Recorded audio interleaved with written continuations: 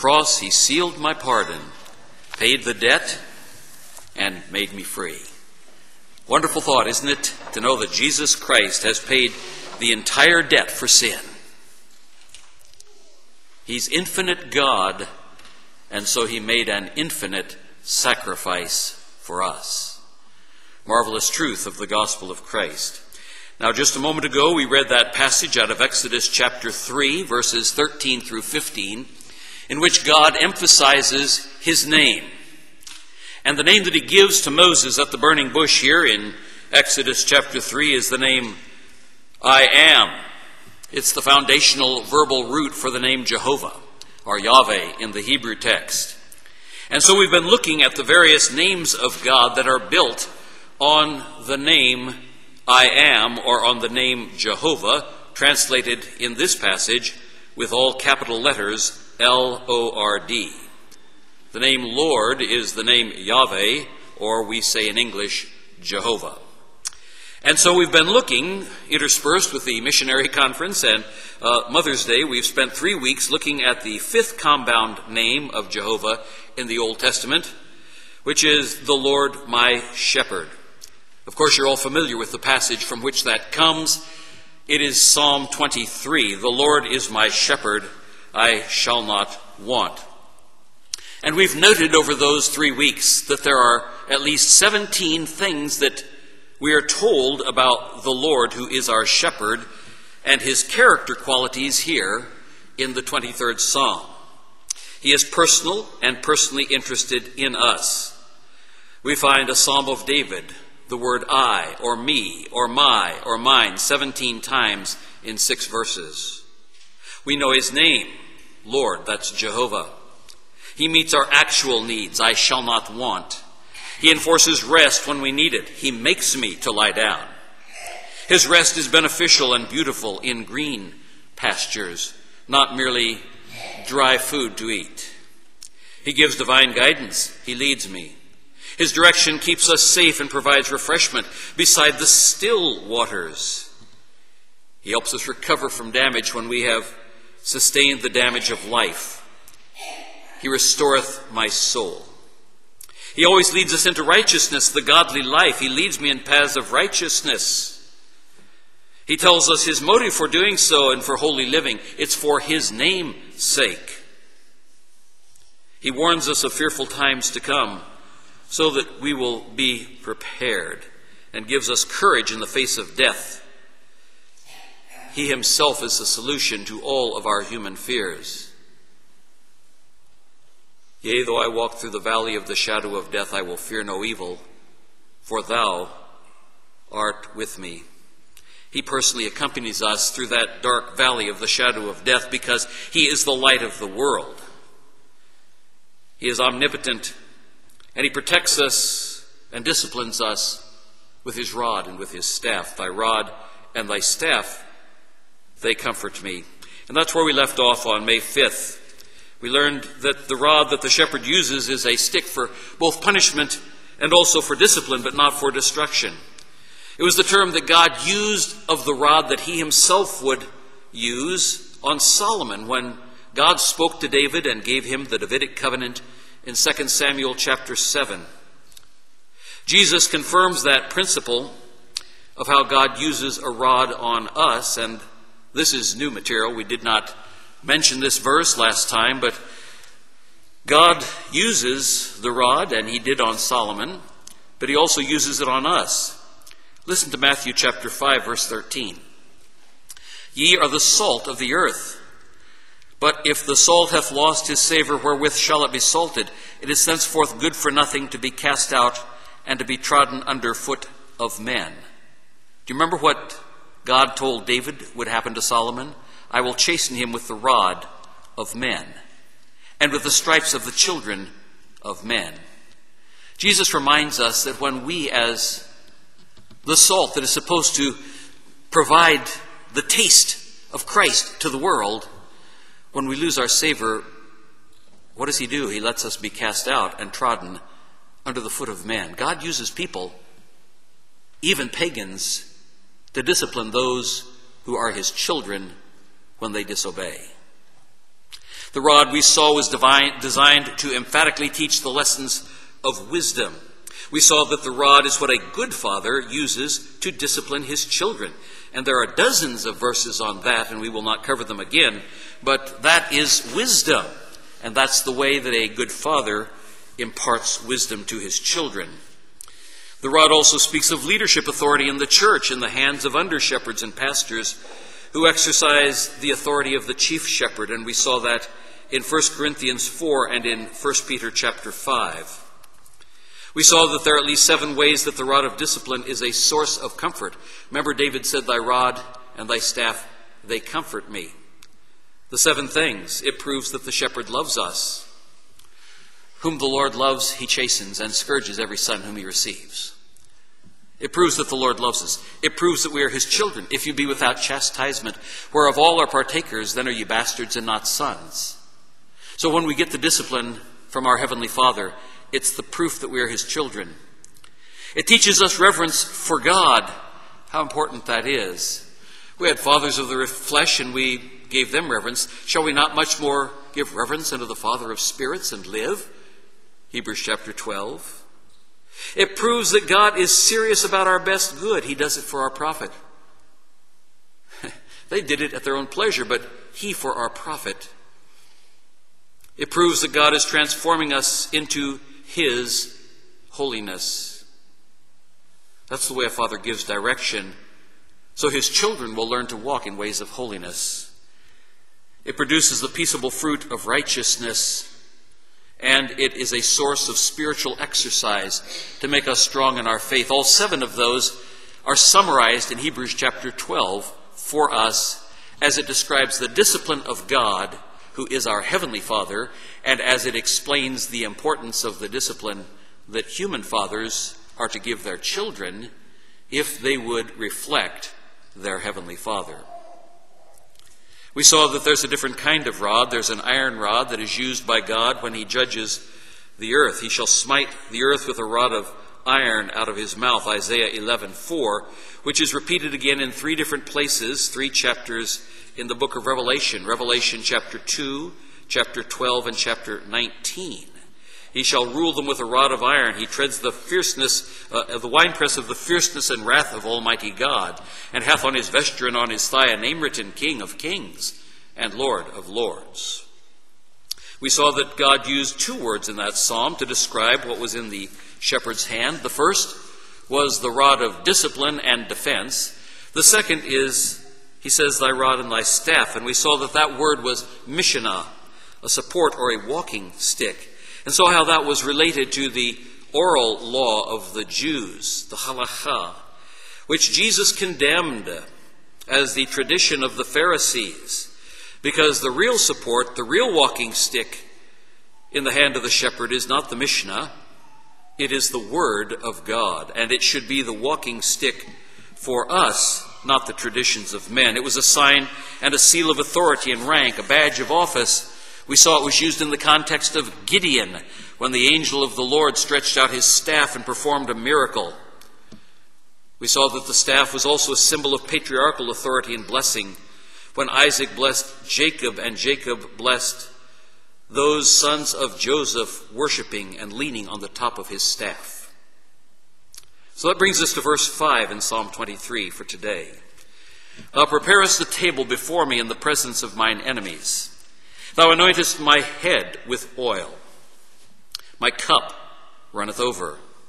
Surely goodness and mercy shall follow me all the days of my life, and I will dwell in the house of the Lord forever. Have you ever puzzled over that first phrase in verse 5? Thou preparest a table before me in the presence of mine enemies. When I was young, I used to think of that as a bunch of people sitting around a table in the palace of a great prince or a king or of a knight in shining armor, and then back there in the shadows somewhere there was an enemy lurking with a dagger. And yet the people are sitting around the table and enjoying their meal that has been provided for them. But that, of course, is not the context here of this psalm.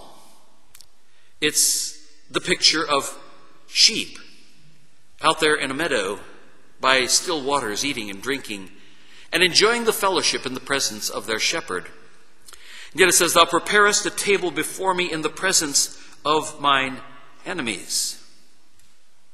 God is reminding us that the enemy is there. He's reminding us that the enemy knows we are there in the presence of mine enemies. It's not like the enemy is unaware that we're there. The enemy can see us eating, but it cannot do anything about it because the shepherd is there too. Just imagine the following scene. Here are the sheep. They're out in the wilderness. Not far from the meadow where they are grazing, there is a hungry pack of wolves circling in the bushes.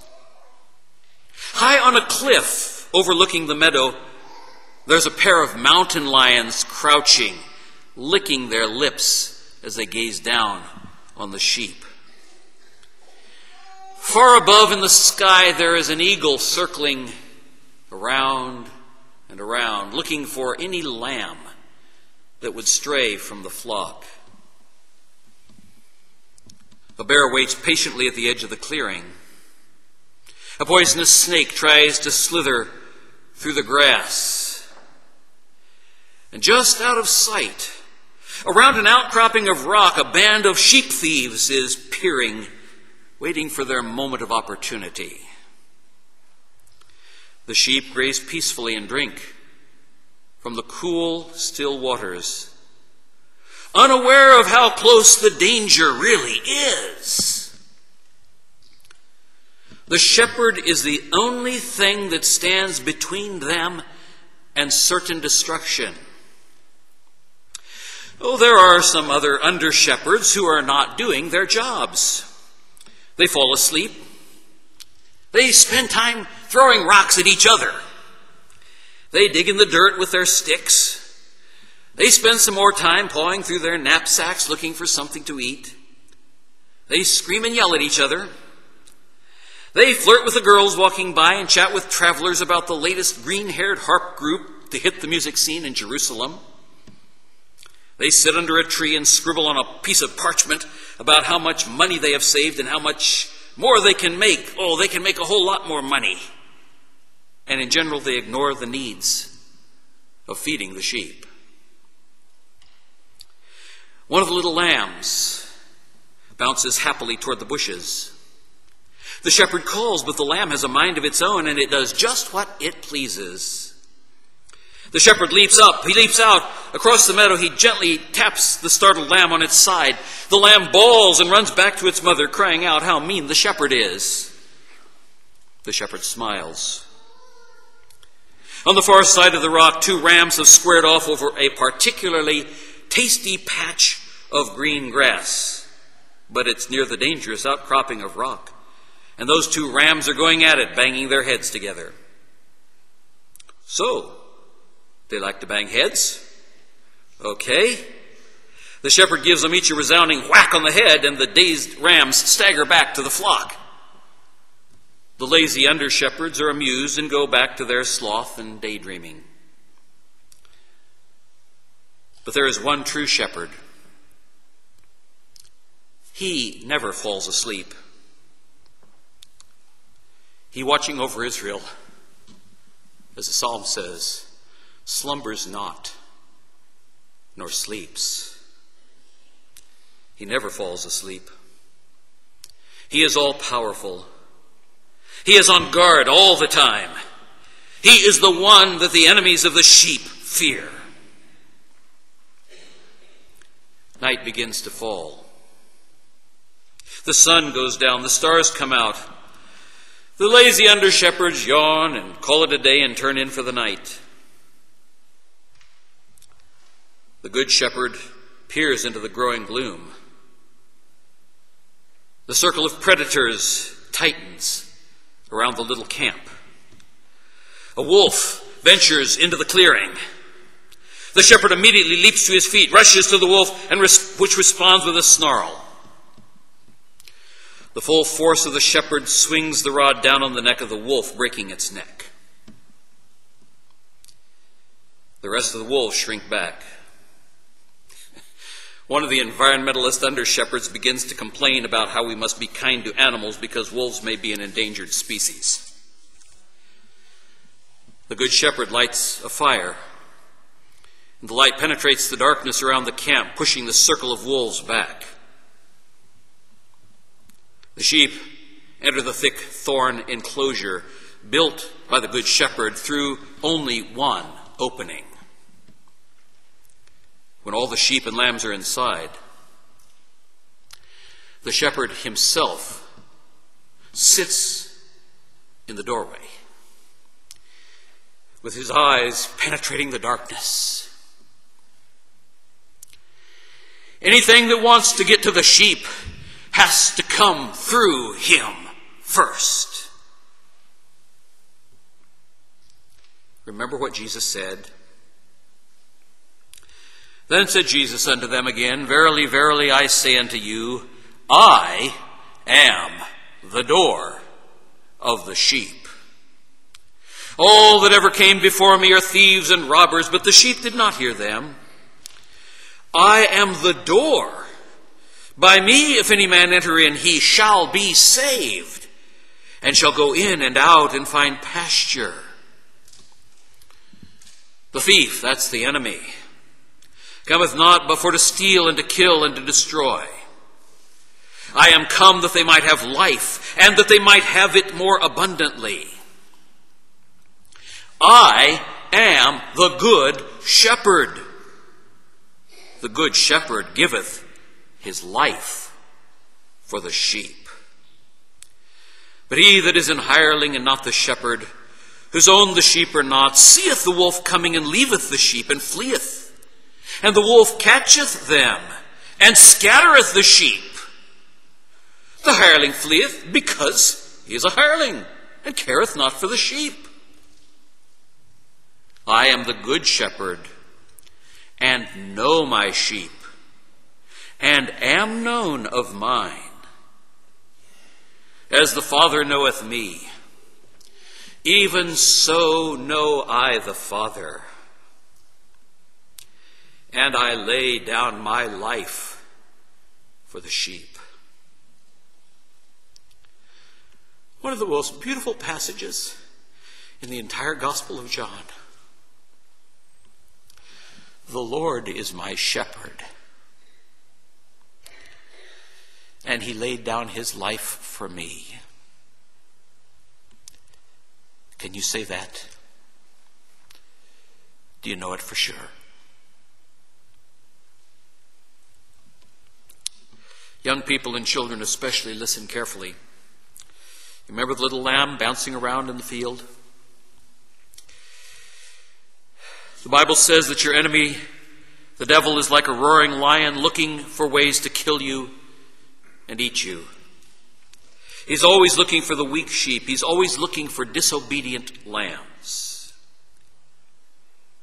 Remember that eagle that was circling above, waiting for a lamb to stray from the flock? Listen to what Proverbs says, verse 17 of chapter 30. The eye that mocketh at his father and despiseth to obey his mother. The ravens of the valley shall pick it out. The young eagles shall eat it. Be very careful if you decide you want to rebel against your father and mother. You're just a little lamb. There are wolves. There are bears. There are mountain lions. There are serpents. There are eagles.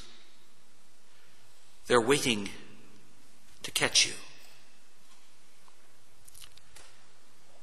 Remember, thou preparest the table for me in the presence of mine enemies. That's important for all of us. The enemy is deceptive, especially using false teachers, but they are like a pack of wolves, and wolves have no conscience. Jesus said in Matthew 7:15, Beware of false prophets which come unto you in sheep's clothing, but inwardly they are ravening wolves. There are those who pretend to be among the sheep. They pretend to lead the sheep, but they're leading them into a trap. They're leading them into the waiting pack of wolves. They have no conscience. Inwardly they are ravening wolves. Under shepherds, those who are pastors and elders, are warned that the job is a difficult and dangerous job to do in caring for sheep. Matthew 10, verse 16, "Behold, I send you forth as sheep in the midst of wolves." The under shepherds are part of the group of sheep. They're leaders among the sheep. But Jesus, as he speaks to the disciples, says, "Behold, I send you forth as sheep in the midst of wolves. Be ye therefore wise as serpents and harmless as doves." Luke 10:3, "Go your ways, behold, I send you forth as lambs among wolves." Those are little sheep. Not much chance to stand against a wolf. You see, all of us, including the pastor, including the elders of this church, have to depend on the chief shepherd, the one who neither slumbers nor sleeps, the one who is always there to protect and defend.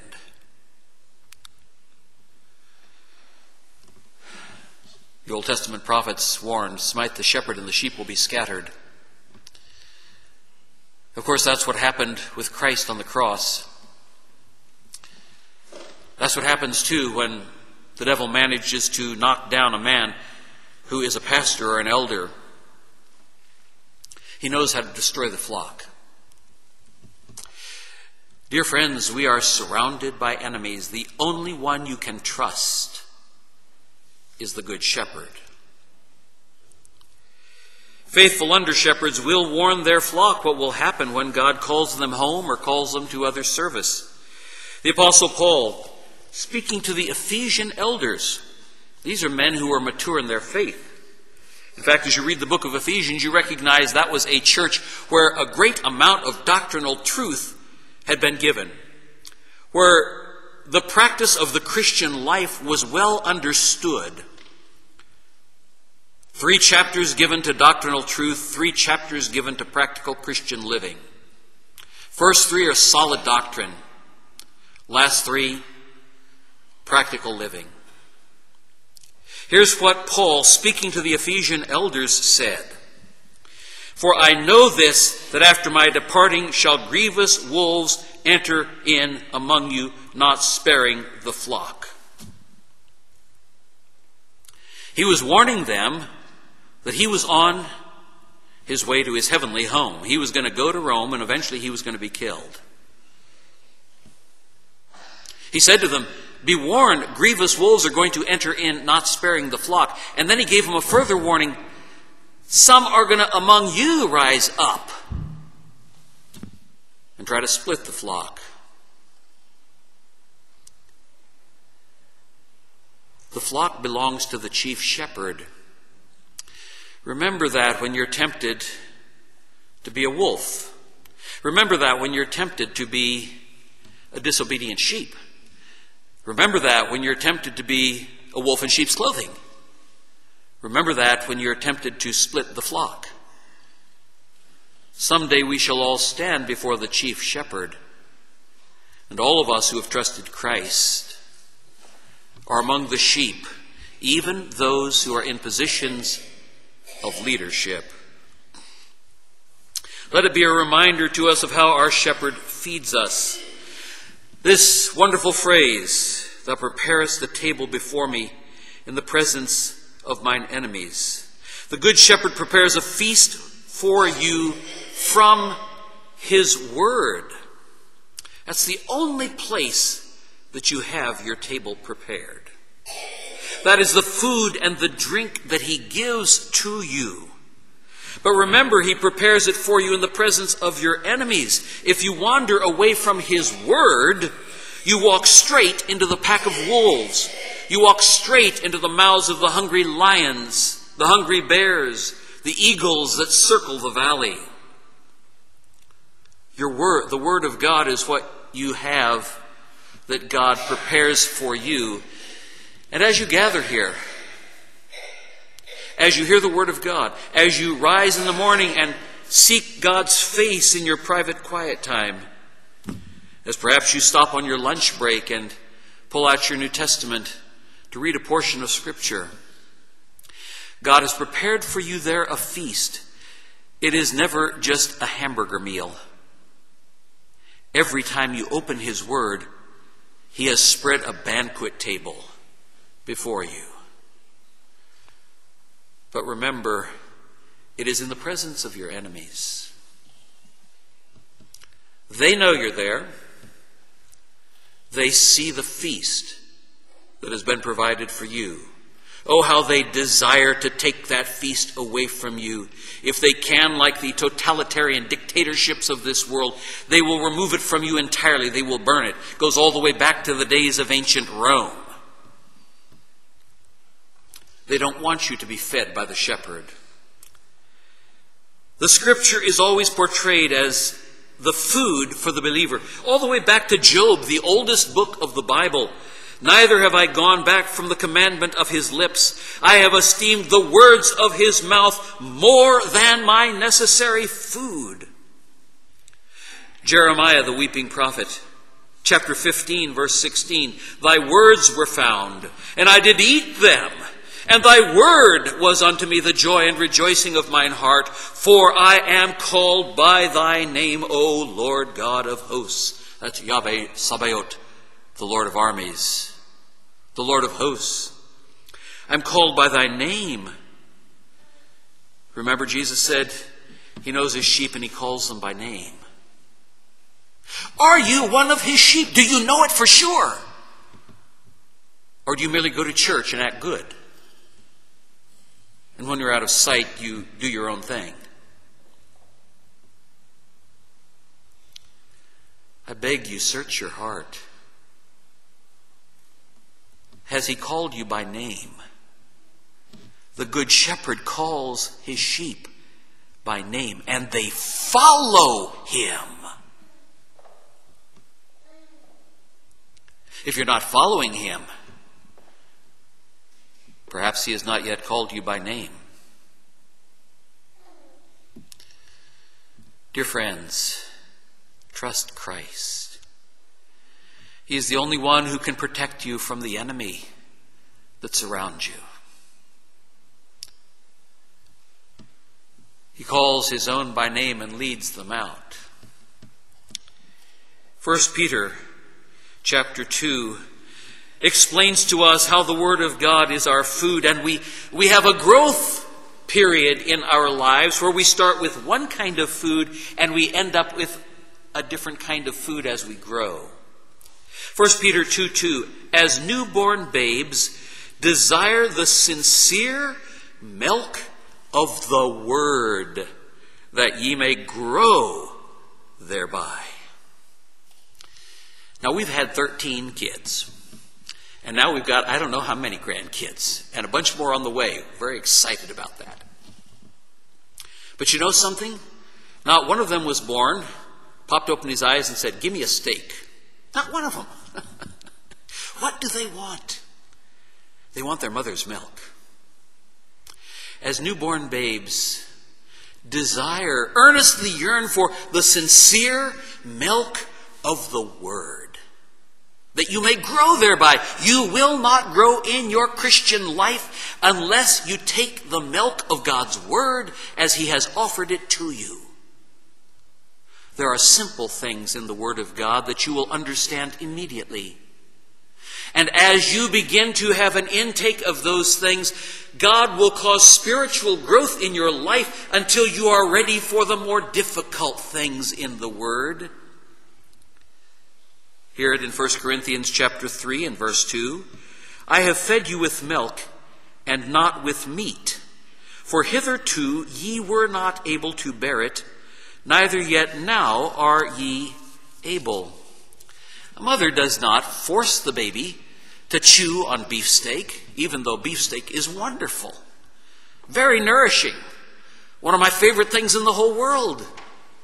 But when I was born, my mother did not take a half-pound T-bone steak and try to shove it down my throat. She just didn't do it. I wouldn't be here today if she did. You have to start.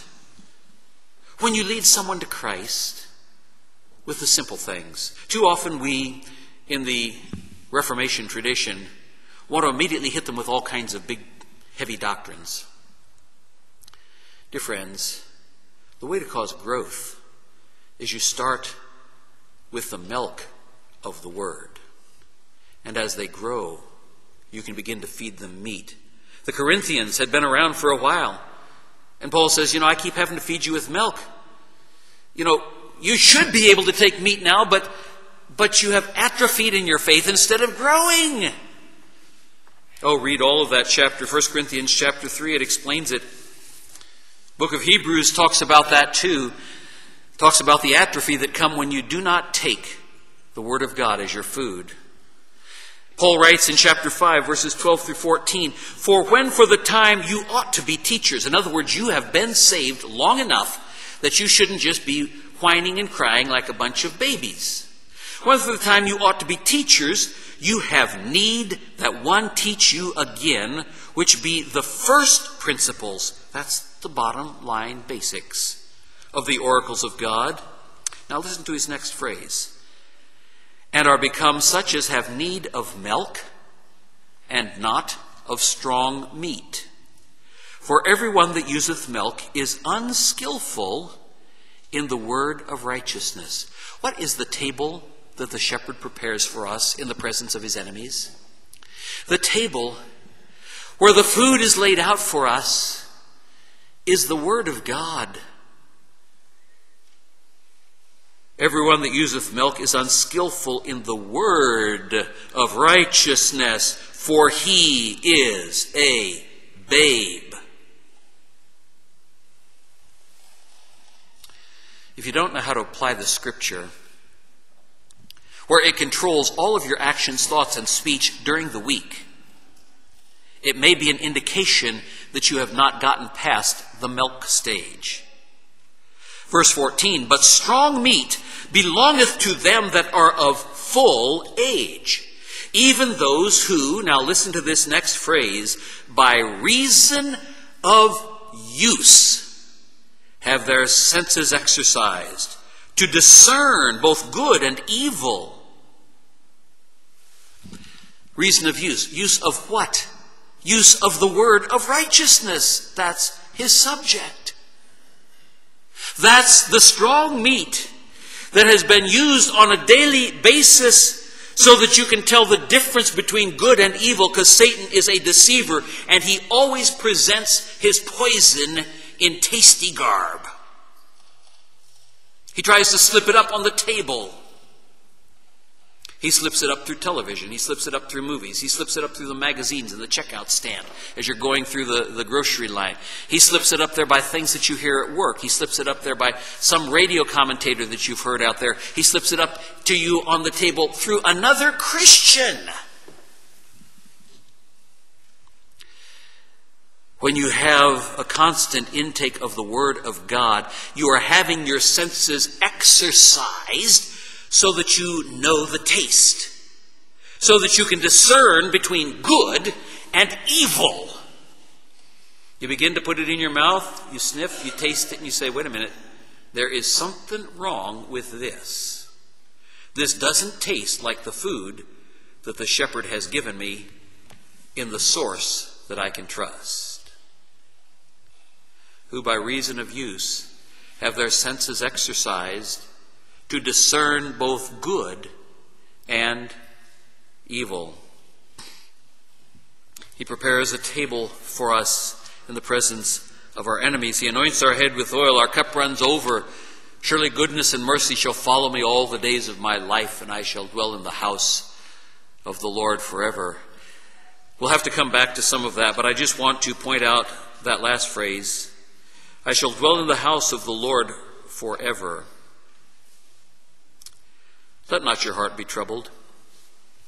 You believe in God, believe also in me. In my Father's house are many mansions. If it were not so, I would have told you. I go to prepare a place for you. And if I go and prepare a place for you, I will come again and receive you unto myself, that where I am, there ye may be also. You see, the shepherd has a purpose. As he feeds us, as he causes us to grow, he's in the process of preparing a place for us to live in. And I shall dwell in the house of the Lord forever. Our gracious Heavenly Father, how we thank you for this beautiful psalm. It reminds us of what a truly good shepherd we have. Our Lord Jesus Christ, the one who lays down his life for the sheep. The one who prepares a table for us in the presence of our enemies. The one who anoints our head with oil. The one who makes sure that our cup runs over. Father, how we thank you for him, who shows us goodness and mercy all the days of our life. The one who even now is preparing a place for us. And if he goes and prepares a place for us, we have this absolute confidence that he will come again and receive us unto himself, that where he is, there we may be also. And we know the way, for he said 2 verses later, I am the way, the truth, and the life. No man comes to the Father but by me. Father, only you can see the hearts of these your people here. You know which ones are your sheep. You know which ones are saved. You know which ones are lost and on their way to hell. Everybody looks the same on the outside. We've all showed up for a service today. But you know the heart. There might be someone here who is very young today, who has never really trusted Jesus. Might be someone who is middle-aged, and they're bright and sharp and working in this world and making a go at it, but they're running toward the end of a cliff. There might be an older person here or listening over this broadcast who thinks they've been good, and they're just sort of relaxing and sliding along and watching the world go by, not knowing that they'll be dragged to the pit of hell. Father, you alone know the heart. You alone can convict the heart of sin. If we find ourselves arguing with whether or not we're sinners at this point, it's a good indication that we're probably lost. And as you convict of sin, you alone can take your word and draw that unsaved person to Christ. Oh, Father, sometimes it takes a very hard knock from the staff and the rod of the shepherd. Sometimes it takes a gentle tap. Father, I pray that if there is someone here today who has not trusted Christ alone for salvation, that this would be the moment that he or she believes on the Lord Jesus Christ and is saved, and enters from darkness to light, is rescued from the pack of wolves surrounding the flock, is brought safe inside the hedge where the shepherd himself sits as the door.